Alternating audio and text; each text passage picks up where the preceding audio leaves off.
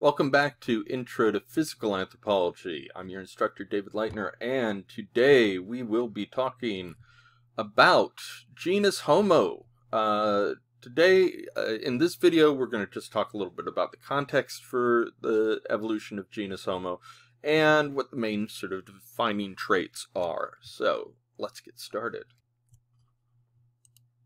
So, just a reminder, we're now into the period when the Pleistocene sort of climate began changing abruptly and going through cycles of glaciation and interglacial periods. That means basically going into and out of ice ages on a regular basis. There's both this sort of 41,000 and then later a more like 100,000 year cycle for these, and you can see that although temperature fluctuations have always been normal, the intensity of these fluctuations is markedly different from what's come before. The amount of change in temperature is much greater and over shorter periods. So that means that environments are going to be changing drastically as well on a regular basis. Remember, in evolutionary terms, at least for a large mammal like humans, 100,000 years isn't very long. It's a finite period of time, actually, and isn't very much time for new mutations to arise. So what we see during this period is the beginning of new behavioral adaptations, or rather an adaptation that enables behavioral adaptations. So with that said, let's look at what some of these changes are. So the first thing that you'll notice about the genus Homo in general is that it is the first time we have an increase of brain size that begins to outpace increases in body size. All of genus Homo has larger brains than Australopithecines do, significantly more, and their faces are significantly less prognathic, so they're more agnathic, smaller faces and smaller teeth overall. This is going to be very important because, of course, change of brain size, some of it will be due to changing body size, but later on, it will be exclusively, or at least mostly, due to changes in behavior and capacities for certain kinds of behavior. The genus starts off very small. Homo habilis is really only about the same stature as Australopithecus anamensis or any of the other Australopithecines. But with Homo erectus, we start to see much longer legs and a taller body overall. This, of course, makes striding bipedalism, running and walking, more efficient. You can cover more distance for the same amount of energy. There may also be a shift in diet. It's uncertain exactly how early it starts, but could be very close to the beginning. From being only occasional meat eaters, or perhaps not meat eaters at all, with the exception of things like insects, to becoming scavengers and eventually hunters for mammals and lizards and other kinds of animals. We also see them covering more territory in general.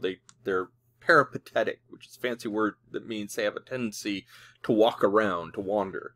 So eventually this leads to Homo erectus becoming the first hominin to leave Africa, in fact.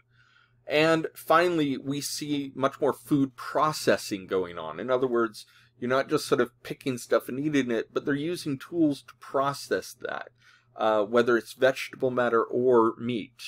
So a lot of interesting behavioral as well as dietary and anatomical changes going on here. I should also note, too, that as this sort of rise in meat eating occurs, the size of the intestinal tract actually decreases as well. And that also sort of goes in line with the amount that the brains start increasing as well. So there's a trade-off here where the processing of food, particularly these protein sources, means that your gut doesn't have to do as much of the digesting. This is particularly true once fire is applied to food, because it breaks it down, as we'll see. And this enables smaller guts, and you can take all that energy you would have put into building a bigger gut into building bigger brains and other tissues.